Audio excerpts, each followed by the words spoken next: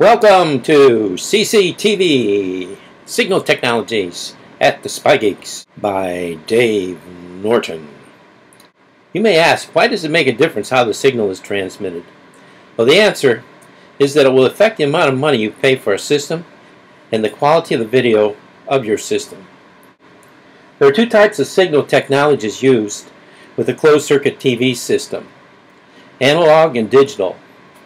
The camera and the recording compatibility determine the type of signal that is transmitted.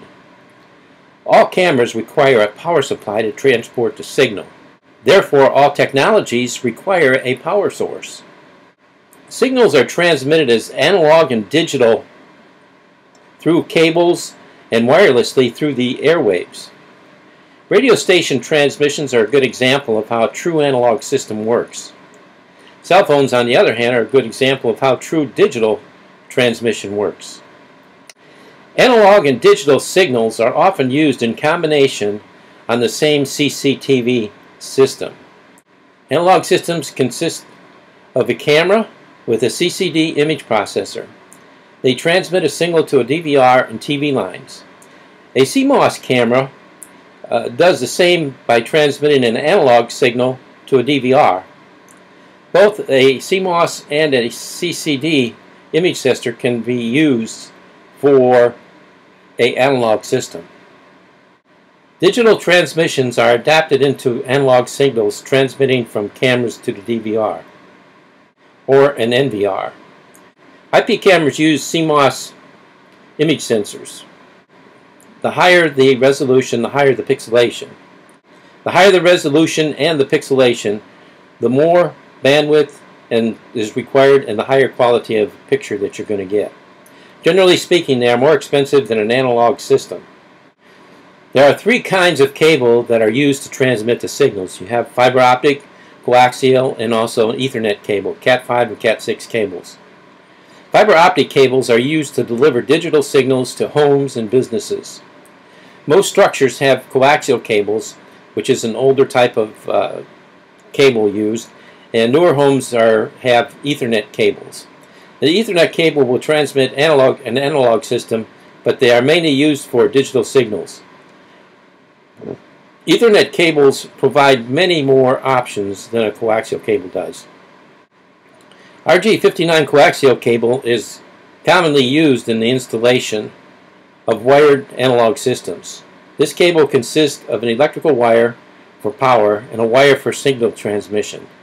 Analog transmission allows only for one event to be transmitted at a time. Three wired cables are available to send audio video through the same cable. Otherwise, to have audio and video, you would have to run an additional wire. New technologies are constantly being developed, and someday it might be possible to have multiple digital transmissions between the camera and the DVR. The Ethernet cable is a Cat5, Cat5e, or Cat6 are designed for digital transmission of data. The difference between the different Cats is the transmission speed of the data.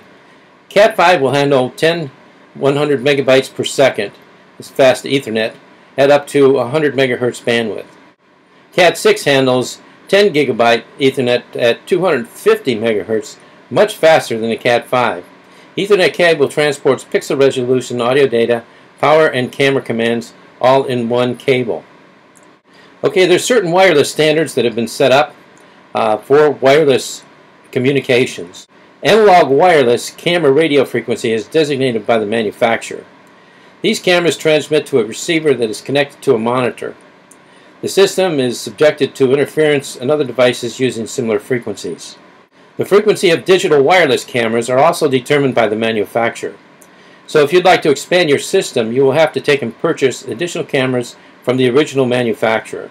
Because the signal is sent digitally, there is very little interference, and the cameras are capable to document video, audio, and receive commands for pan, tilt, and zoom. Wi-Fi cameras are manufactured according to the standards of IEEE 802.11. This means that they will be compatible with appliances that are manufactured according to these standards.